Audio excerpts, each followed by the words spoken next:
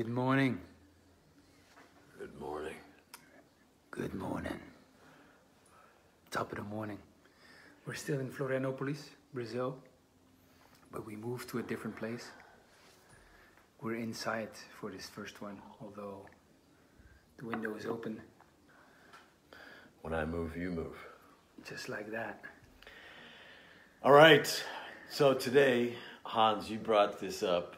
Yes. What is the difference between a friend and an ally? Well, I wanna ask you, because you introduced the term of being an ally, allyship, alliance, and how it is a better way of being with the other compared to friendship. There's a difference there. And I've been using it too with guys and with women, and proposing them something higher, proposing to them to be an ally for them. But so far, I've been using it loosely and just saying what it means to be an ally is to hold you to your greatness. What it means to be an ally is also to call you out on your bullshit. But I'm interested in how you see the difference between being an ally and being a friend, so I can understand that more of what it is, what it entails, both with women and with the guys that we're working with. So what would you say is the difference between an ally and a friend? Yeah, well, and my focus will be on the men today. You know, I think it's these times we're living in, it's important to have allies, you know. Really great to have women in your life who are an ally, who see the greatness in you, call you to your greatness. But also, just as, who are the men that surround us? Do they call us to rise up, or do they call us to come down a level? And I think in general, that's one of the big differences between friends and allies. To see, let's say you have your group of friends and you really raise the bar in your life. You say, all right, I'm going for this and I'm holding myself to this. All of a sudden, that is not comfortable for your friends to be around, because they're playing, you know, they're used to playing at the same level. Friends typically mean guys who hang out and you're all comfortable together and you all accept each other. And the moment someone like really fucking goes for it, it's like, come on, man, who is that guy? It's uncomfortable for the friend group, because now they're in the presence of someone who's holding themselves to a higher standard. And in his presence, they could be looked down upon. They could see themselves as less. I feel shame. And so the easier thing to do than step up and meet him up there is to talk shit about him, joke about it, laugh about it, and then maybe he'll say, screw my dreams, screw the higher standards, I'm going to come back to this friend level and keep my friendship. So if the friend, I'm pushing you now a little bit, but if the friend accepts you who you are, the ally doesn't accept you who you are. Well, the question is, who are you? Right. You know, who are you? Are you the you that you're thinking you are when you're making compromises in your life?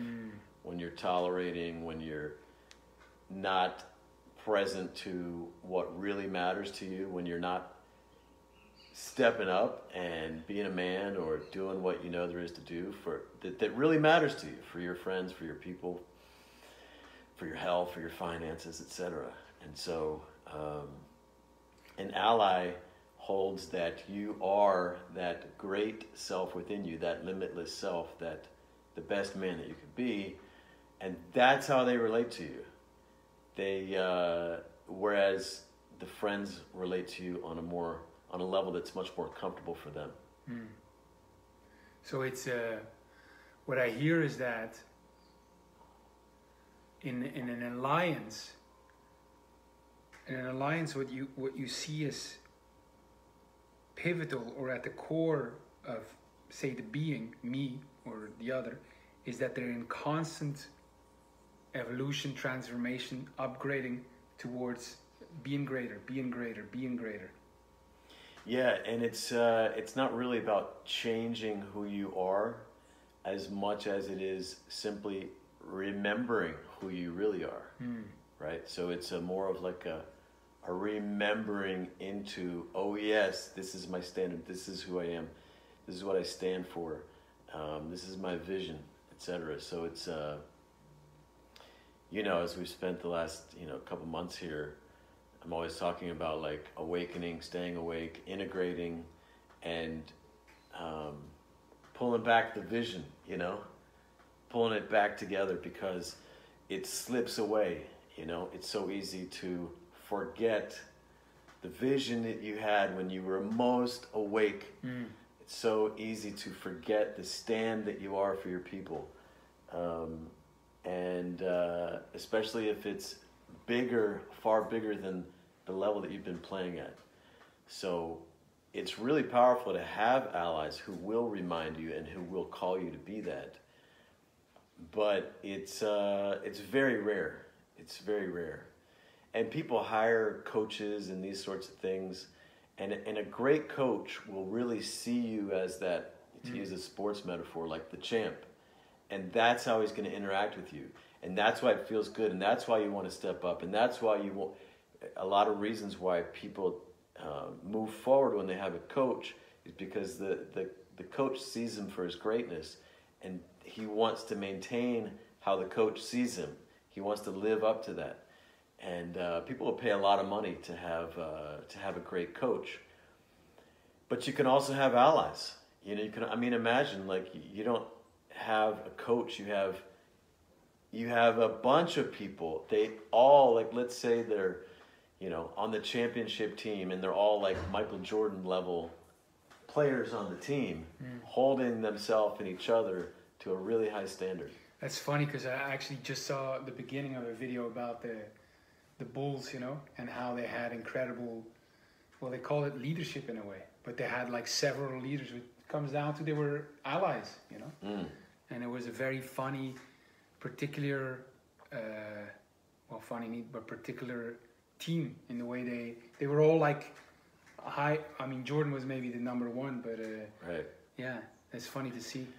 So in 1997, me with my younger brothers, I split my landscaping business up into 3 pieces based on different neighborhoods, different regions of Austin, and which was great. So they each now have a little business to run and grow.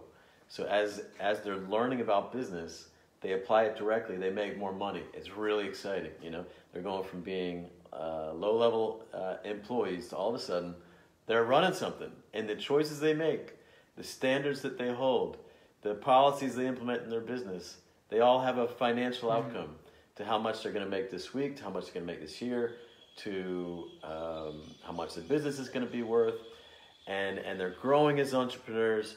And we each have our own business, so 4 entrepreneurs, and we come together as allies for several different ways of interacting.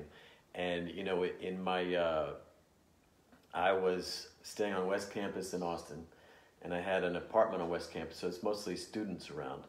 But the apartment there was a back office and a front office and a hallway, a bathroom, and a kitchen. There was no bed, there was no place to sleep or relax. Everything was intense. And as soon as you open the front door, what you see is a floor to ceiling mural, black silhouette, the man with his fist in the air, you know, from his torso up. It's just like, boom, you know. And everything, we've talked about the power of reflection, but everything was about that. There's no excuses, no limitations, period. We shamed rationalizing. We shamed excuse making. Excuse making is rationalizing. And we shamed moments of self-doubt. Like you just doubted yourself, you know? And it was like we allow no weakness in ourselves or between us. And the level at which we grew that year was so fast and so exciting. You just doubted yourself, did I? But and in that front office, those 4 walls, and each brother, each ally had a wall, and the entire wall was theirs, and that all the walls were done in black. So put black, paper all around the walls except for this mural with the guy with the fist in the air. And each guy can plaster it with his vision. So normally people might have these things that become popular, like vision boards. This was like a vision wall. So, and it's, and this is not like politically correct vision wall. This is fucking everything that a young guy is dreaming of, wants to be, whatever. And it was so fun, man. It was a level of intensity, and the growth was so fast. It was just so fun. But let me say this about friend versus ally, because first and foremost, I was their ally as their older brother, and their father didn't have a role in their life at this point in time, and their mother didn't at this point in time, and it's like, who is there to bring these guys up, And to me, like, going from low-level employee to entrepreneur is like a huge leap. This is like becoming a man, because it's assuming a high-level responsibility. You're selling, you're making contracts, you're hiring people, you're firing people, you're in control of your future and your vision, and the more that you level up, the more that, now you have possibly payroll to make, you have other people counting on you. It's a huge level of responsibility, but responsibility with vision, excitement, the rewards, all of it. And then, most entrepreneurs are by themselves. You can't really be fully open with your employees, with your investors, with your whatever. Everyone's looking, they need you to play this role. And so to come together just as entrepreneurs together, all on the same playing field, and challenge the hell out of each other, it was so exciting. And but I viewed it like as my role. So in part, like, to me, ally is the role of older brother or father, in the sense that you want to raise up your allies, and it's very much a tough love kind of thing a lot of the time. But at the same time, we had the very bottom of the barrel locker room talk, just guys hanging out and just brothers. We had all of it, and it was beautiful. So I hear intense, I hear challenging, I hear tough love, and these give more of an insight in what it means to be an ally. But what would be great, and maybe this is not the time, maybe, is to really pinpoint what the difference is between being a friend and being an ally, in like who you are for the other, but also like in the action that you take in certain situations. That would be great to know. How would the friend react here? How would the ally react? And then show, like, say 3, 5, 10, whatever differences of what it means to be a friend and what it means to be an ally. Yeah, well, I've got something that I call the 16 like ally distinctions, and there's ways that. So let me give one of them. As an ally, like, and it's actually alliance distinctions, not ally distinctions. So it's like it speaks about it for both people, and it's powerful to look at those distinctions and think about what each of them means, because they're very subtly different. But what it is it pinpoints ways or situations to which you might back down and not be my ally. And it's like, no, even in the face of that, you stand for being my ally, or I stand for being your ally. So for example, one of them applied might be, so let's say we have some kind of alliance, we're allies, and you feel like, wow, like, Michael's really doing great, he's making a lot of money, but I see how he could be doing even better. Let's say you're not making as much money or something, and you feel like, well, you're like, who am I to challenge him at this level, because I'm playing at this level. And so you don't call me out to that higher level. Like, that's you not being my ally in that situation. So even in the face of your weakness or feeling less than or whatever, like, that's not an excuse not to challenge me to rise to a higher level. the same thing could be applied. Let's say you're playing at this level, you're making this much more money and everything else, and I'm down here, and you're thinking maybe, well, I don't want to make him look small. I don't want to shame him. I don't want to... No! You still challenge me. You don't let that get in the way either. And so there's like no excuse is acceptable to not call your people, your allies, to rise to this level. And you might, another situation might be, well, you realize, well, fuck, if I call Michael to this level, he might call me to this level. And I don't know if I want that. I don't know if I'm ready for that. So I'm not going to call Michael out because I don't want to be called out.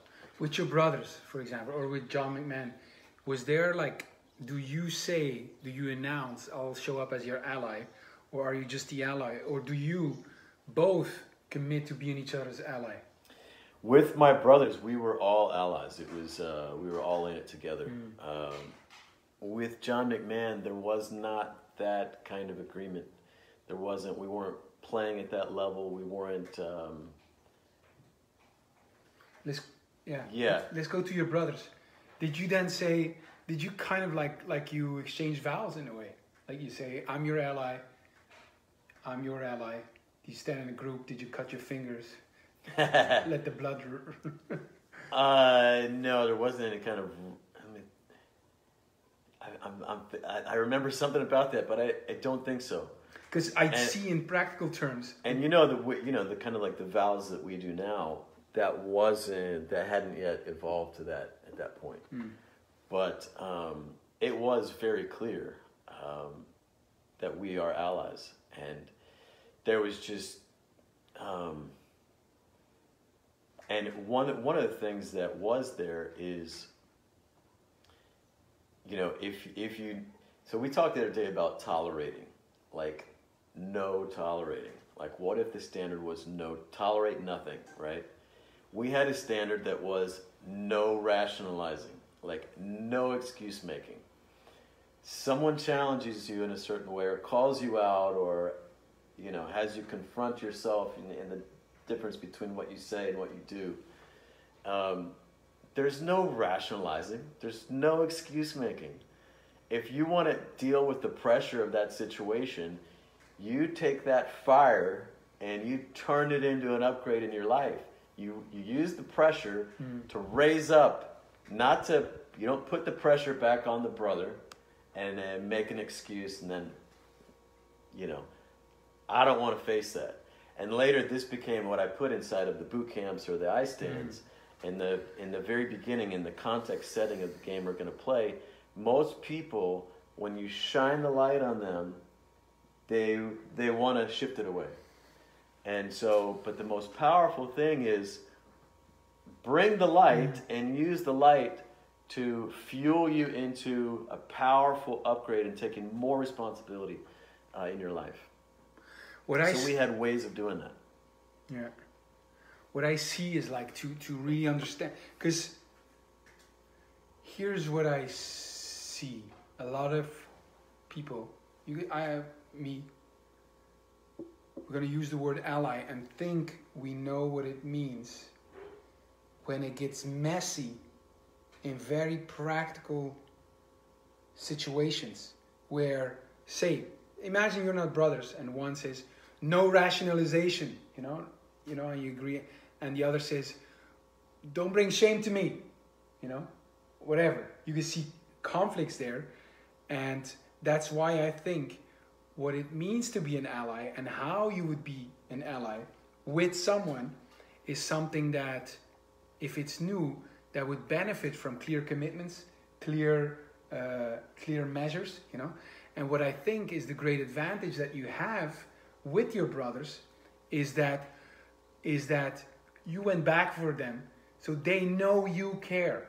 So they know that you want them to thrive, And so either you solve that by having clear vows and exchange that, or you are the one who really cares.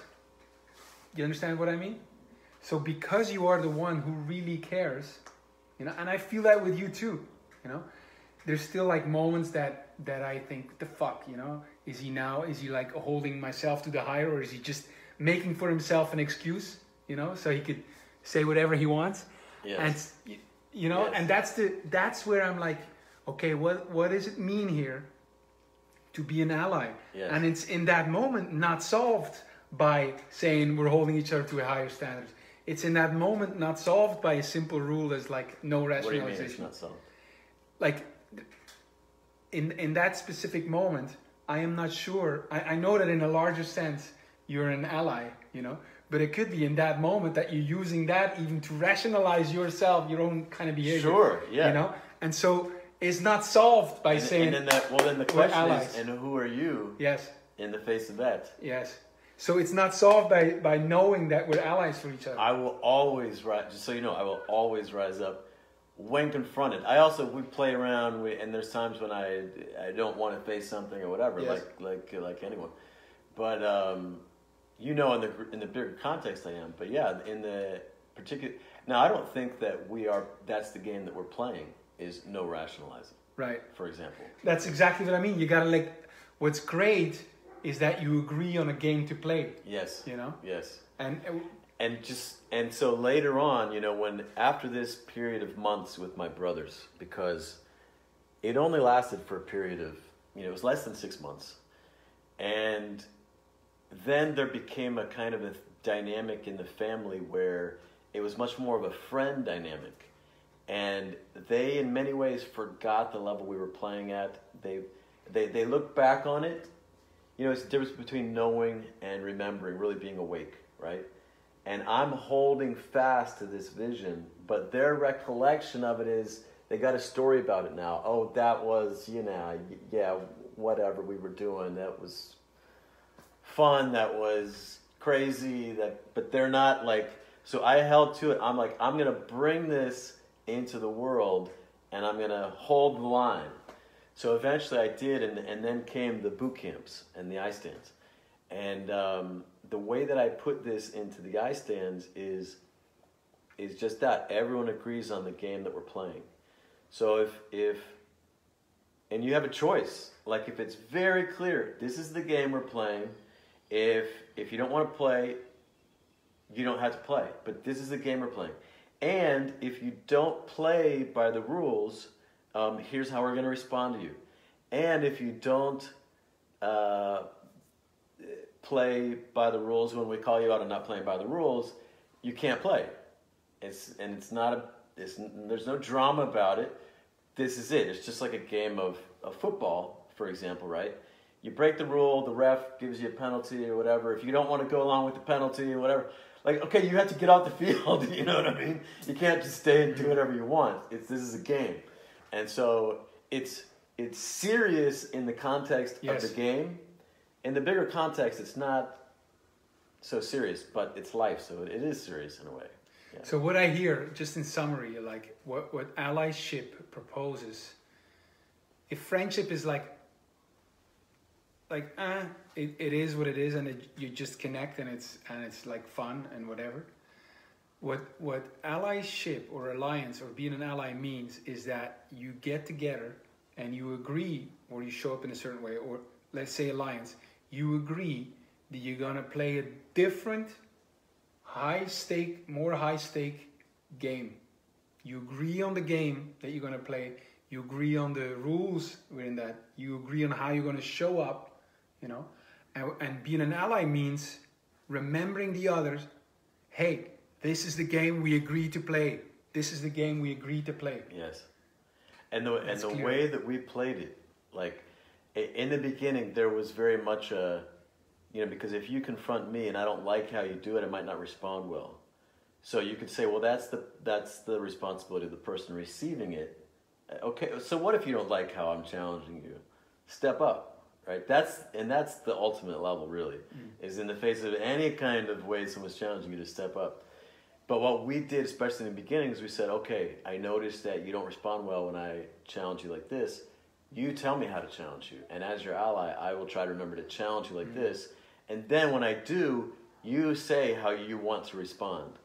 So that if I do challenge you like this, you also know you have an Yes. agreement to respond in a certain way. And that was very powerful.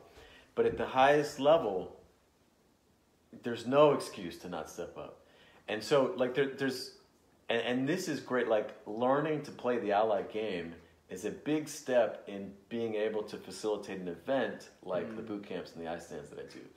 Because in those events, many times, like, the whole group can be clear about how I'm wrong, for example. Or, you know, someone in the group is confronted, or they become really dramatic, and they're weaving this story and this narration, and everyone can sympathize with them. Yeah, it's, you know, that's right, Michael Skye, fuck that guy. You know what I mean? And I have to stand in the face of that, and, like, I'm the one, if no one else, I know where we're going, and I help see them through their reaction, their weakness, their rationalizing, their drama, their whatever, and we make it to the promised land. And it's like the heavens open, and everyone's experienced itself being more powerful than they've ever have in their life, and it's great. But the ally, and I'm just having this realization right now that playing the ally game at a high level is great, like training to like lead an event like that. But so did your brothers forget the game that you were playing, or did they say the game is over, or? Well, in a way, they said the game was over because they were like, you know, Mike, we don't need you in this way right now. We got this, basically, with their business. So, I mean, after a while, they did got their business, right? Like, they didn't need the same kind of support after a while. And there was also a way to which the power of the alliance started to weaken. And so first it was just the four of us brothers. Then we invited in two sisters. And it was still really powerful. In fact, I think it was made more powerful initially. But in time, there were certain ways of interacting and challenging that the women in the group were not up for. It didn't resonate or whatever. And so you start kind of accommodating or whatever. And then eventually, and we had this voice networking technology that we used, which was a really powerful component of the alliance. And I mean, imagine being plugged into the matrix. You're out in the real world, you're surrounded by other people, but the reality you're living in is the alliance, you know. And you're playing at this level, and you're calling in to announce your upgrades, your big insights, your wins, your victories, challenging each other out. And every time you get on, it's like the voice is like a microphone, and you are Morpheus, basically, right? Calling your brothers out. And so it was cult-like in the sense that the reality that you're living in is not the reality everyone else is living in. It's the new game. So, but it's like any kind of a fraternity or whatever. Right. When you're all with a group of people who are playing a certain game, the game that other people are playing doesn't matter as much. The game that matters is the game that you're all, agreed upon. Yeah. So now I want to just come back to something that you mentioned earlier. If you're someone's ally, so this is where it got to for me. Okay, so you asked about my brothers, what happened to the alliance? Well, because it was kind of all tied together, the consulting I was doing with my brothers, the ways that we were being allies and all this, it was all kind of intertwined. And my one brother-in-law, Mark, he went off to Utah with my sister, and so things just kind of fell apart. And an alliance like that is a fragile thing. It's a really fragile thing. Why is that? Because one person and their narration can affect everyone else, how everyone else is seeing things and people's level of commitment and so forth. Whereas it can spiral up really powerfully, really fast as well. It's a fragile thing in that way. It's like, any kind of, you could even say like a cult or like a religion. Why do they ban people who all of a sudden are not believing or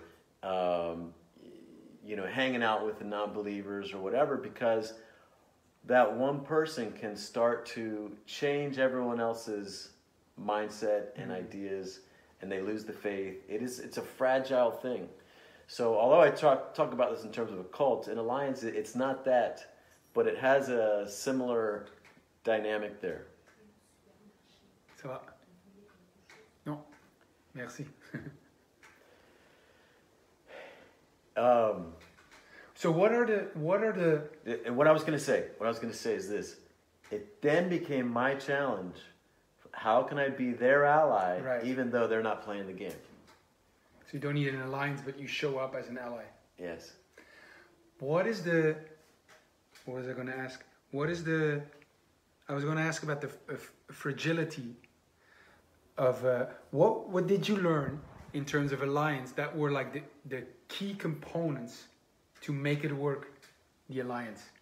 Because you had it with your brother maybe, and you could say you have that kind of natural more because you care so much. But what is in your time? What are the key components of a good alliance? Well, first and foremost, it's you who takes full responsibility to being an ally and playing the game. No matter what the others do or don't do or whatever, it always comes back to you holding it high. So you view it as your alliance, not the alliance. Right. Because you can be tempted to think, okay, this is the community, the group, the alliance. No. I would call that a mistake, because that can easily lead to the downfall, because you're going to start putting responsibility on them. No, it's all you. You can challenge them, you can call them out, you can whatever, but to whatever extent they don't show up, they don't respond, whatever, you can use that as an excuse to you take it down a notch. Okay, they don't want this. Okay, they're not ready for this. Okay, they don't appreciate me. Whatever. Well, that's an individual way of working, But if you talk in terms of the alliance, when someone is taking it down and a notch and not correcting it, not showing up, it's meant to fail.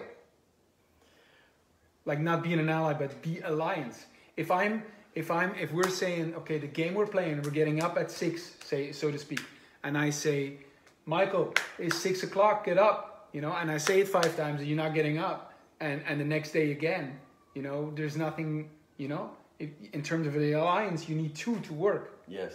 This is not a real example, because you're Sure. getting up an hour before. Sure. But, well, you can say, because you do that 2 mornings in a row, and you start to say, well, Michael's not committed, he doesn't care, it's not important to him. But this is all your narrations. Okay. You're still forgetting. You're taking your level of in that scenario.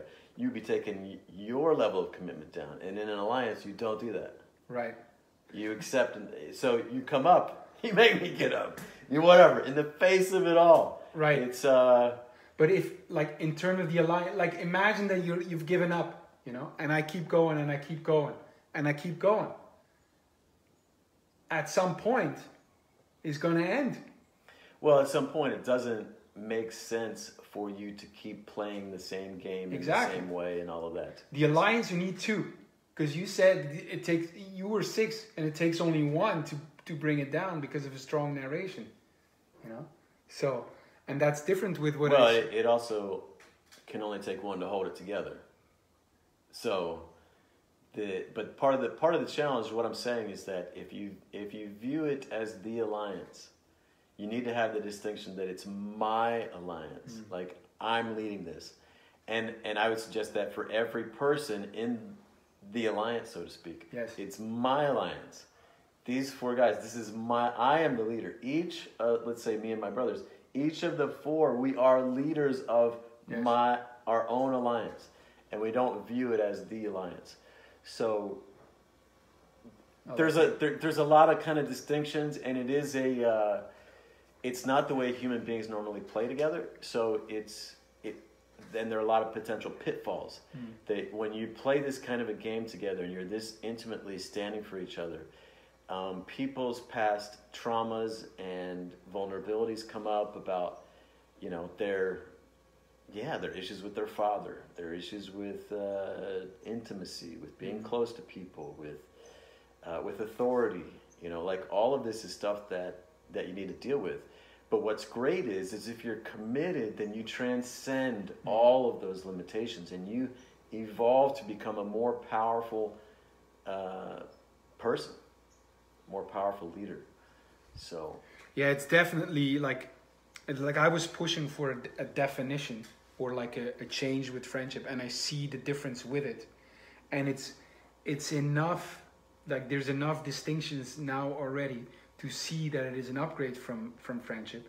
At the same time, you know, it is never solved. In a way, it is a practice. If for nothing else, you got to agree on the game you play, you know, and you got to get clear on what it is that it's like the law is well, case yeah. by case. If I mean, there's friendship, then there's being an ally, and then there's having an alliance. Let's say, right?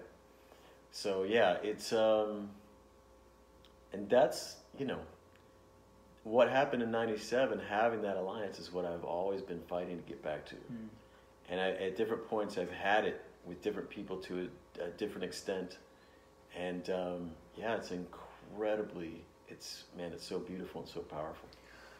Maybe this is too intimate. How is our alliance going with your experience? Fucking sucks, man. I was gonna say it, but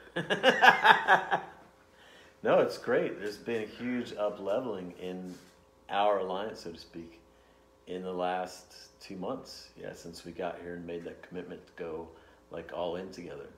My experience beforehand, when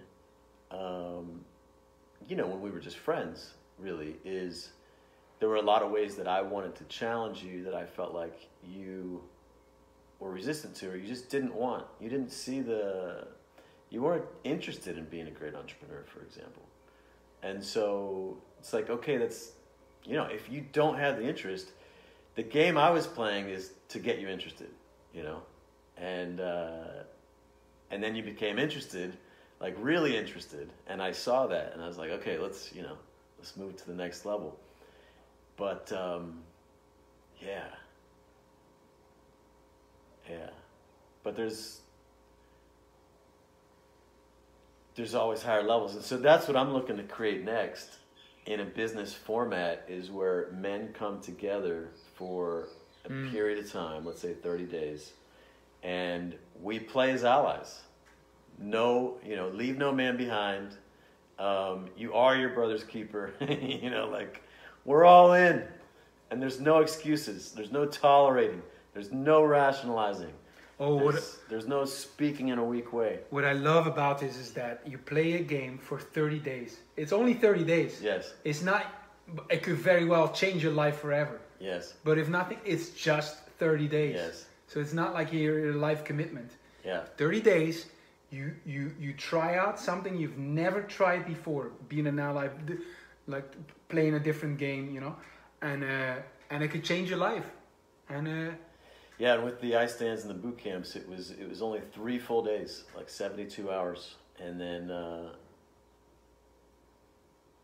about 72 hours. And there was some time before and some time after, like another workshop day after, but just 72 hours we're gonna play this game.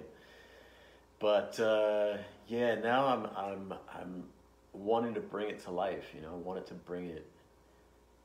That was a difficult model because it was such an intense experience for people and so incredible. And I got all the accolades and testimonials and all that. But then people go home to their separate lives and worlds and commitments and relationships, and you're not physically present. You're not, you know.